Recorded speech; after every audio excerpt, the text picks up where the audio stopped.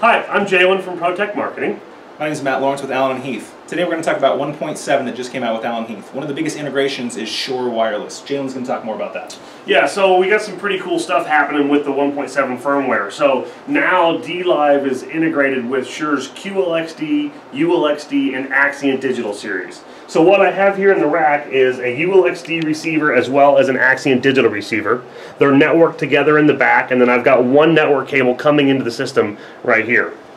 If I step over to my dLive console, I now go into my mix rack setup. Many of you have seen this mixer configuration page.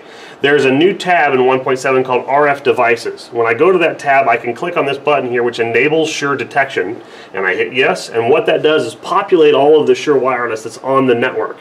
Now what I do is pick and associate which network channel is coming into which audio channel. So I go receiver 1, going into mix rack 1 and apply, and now if I look at this channel over here in my bank view, I see my RF meter and I also see my battery level.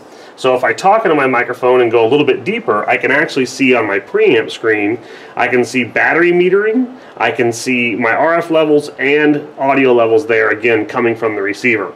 If I want to actually control the receiver, I can click on this again, and this allows me to actually control the gain and mute of the actual receiver, not your preamp on the console, but the same as the buttons are on the front of your wireless receiver.